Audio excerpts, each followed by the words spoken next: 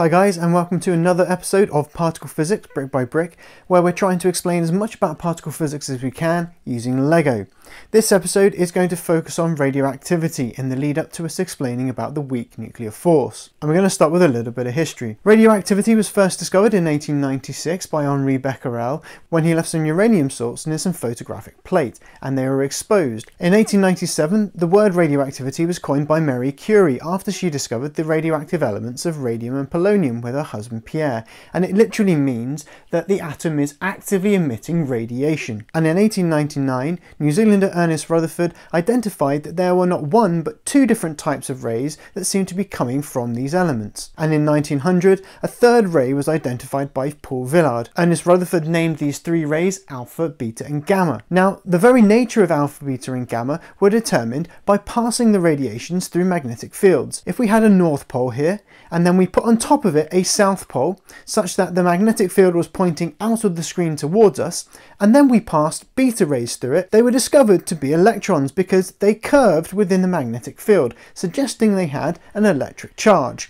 And indeed, the curvature matched that of the electron that was discovered just a few years earlier. And alpha particles were discovered to be helium-2 plus ions, or what we would call nowadays a helium nucleus.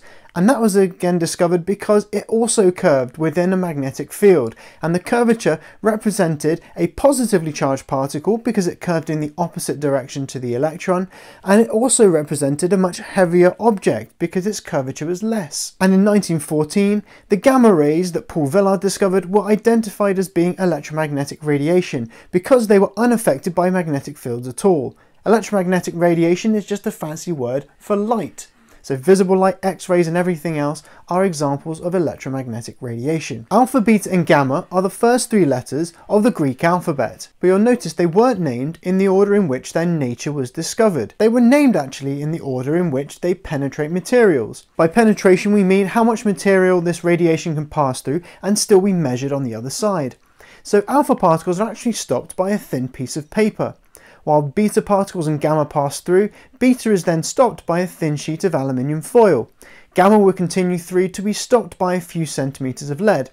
And so they're named actually in the order in which they can penetrate materials, alpha being the least penetrating and gamma the most penetrating. Now let's have a look at these particles. Now the alpha particle has a charge of +2, beta particles being electron -1, and being light, the gamma particle has an electric charge of 0. Can you see a correlation?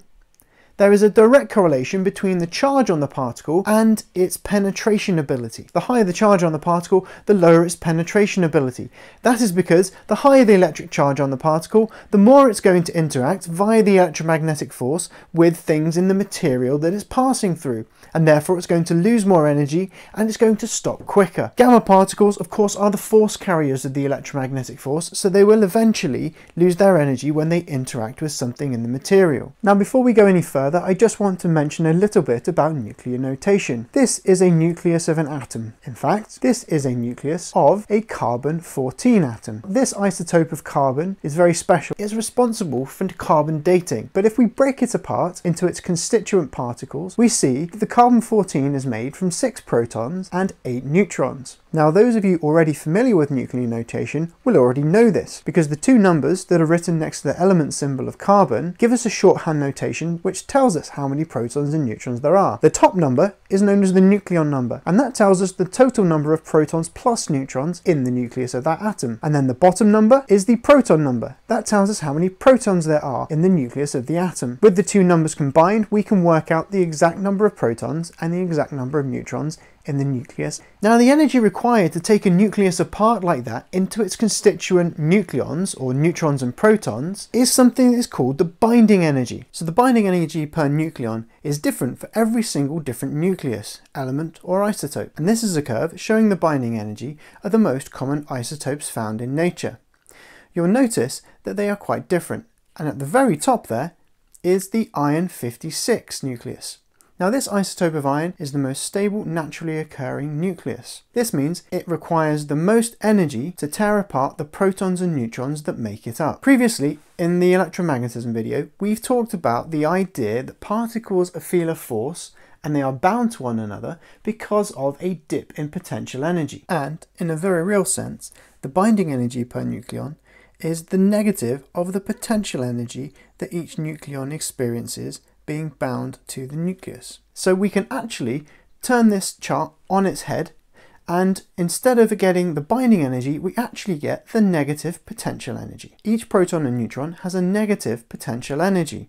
That means it's stuck in a potential energy well, and to become free, it would have to have a potential energy of 0, because something with a potential energy of 0 is totally free from any type of binding force, because it has escaped the force field from which it's in. And of course, when we're talking about potential energy, the lower the potential energy, the more stable the nucleus will be, because the more stuck the protons and neutrons are. That means that right at the bottom there again is that iron 56 nucleus. It is the most stable naturally occurring nucleus. And really, everything wants to become as low in energy as possible. That was the reason behind positive and negative electric charges attracting one another.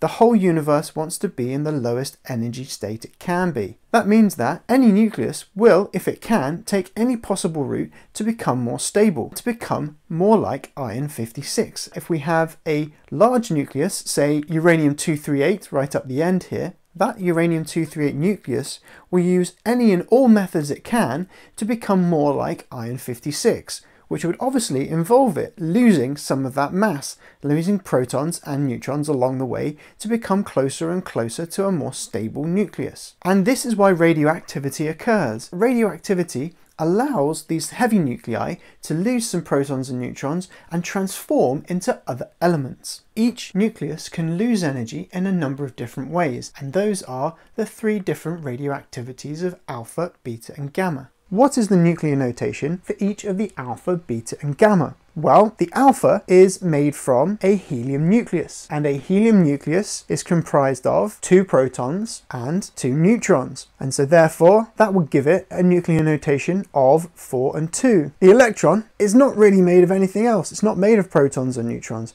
so we would imagine that the beta would have a 0 and a 0. And then the photon, again, not really made of anything, it's the force carrier of electromagnetism. Therefore, we would expect that that would also have a 0 and a 0 for nucleon number and proton number. So with these nuclear notations, we can then form nuclear equations for the radioactive decay via alpha, beta and gamma. So the alpha is nice and simple. The decay of uranium-238 here into thorium-234 is shown because of the emission of an alpha particle. The difference in the nucleon number between the uranium and the thorium is a difference of 4, because that is the nucleon number of the alpha particle, while the difference in the proton number is 2, because that's the proton number of the alpha. And so it's quite simple to see how an alpha decay changes one element into another. The gamma particle with 0 and 0 makes no change in element at all. This is an example where an excited nucleus of barium called 137M, the M stands for metastable. It means that the nucleus is in a slightly higher energy level which fairly readily decays, and so this excited state of the barium nucleus decays to the normal barium nucleus 137, and while it does that, it emits one of these gamma particles, or a photon. But the problem is, our initial thoughts of beta is incorrect. Beta does not have 0 for nucleon number and proton number. Let's then go back to our carbon-14. Here we have our 8 neutrons and 6 protons laid out nicely. We can use those to build a carbon-14 atom. But what if we had a change? What if we changed one of those neutrons into a proton? Then that would give us a building set of 7 neutrons and 7 protons. Now if we pieced all of those together to form a nucleus, that would form a nucleus of nitrogen-14. And this is the exact transformation that occurs when carbon beta decays to form nitrogen-14. And it is this carbon-14 beta decay that is actually behind carbon dating of organic materials. So it tells us basically how old things are. And so all we did was we changed a neutron into a proton. Now this isn't something that's possible. The problem with this is there is an imbalance between the before and after scenarios. You'll see that there's an imbalance in the proton number. That points towards a more deeper fundamental imbalance, and that more fundamental imbalance is to do with electric charge. We start with 0 electric charge beforehand on the neutron, and then end up with a positive charge on the proton afterwards. Now, electric charge is an example of a certain property of particle which must be conserved. These, along with the other charges for the other forces of nature, cannot change before and after an interaction. This means that if we start with zero electric charge, we must end with zero electric charge as well. The only way for this to be possible is if we also emit a negatively electrically charged electron alongside the proton, so that the sum in the charge after this transformation is also zero. This is the reason behind a beta particle being a fast-moving electron. The electron has to be emitted if we are to balance the electric charge. So the change that occurred in the nucleus was that a neutron was turned into a proton, and in the process an electron was emitted. But hang on, wait, was there another particle there? There must be something else going on. To find out what that mystery particle was and how it led to the discovery of the weak force, check out the video on beta decay. Thanks for listening. If you would like to know more, subscribe to my YouTube channel or follow me on social media for more information. You could also buy the book. Particle Physics Brick by Brick is available through online retailers and many local bookstores. Other languages are also available. If you follow this bit.ly link, you can also get access to lots of educational resources and information on where you can get your hands on LEGO to play along. LEGO is a registered trademark of the LEGO Group, which does not sponsor, authorise or endorse these videos in any way.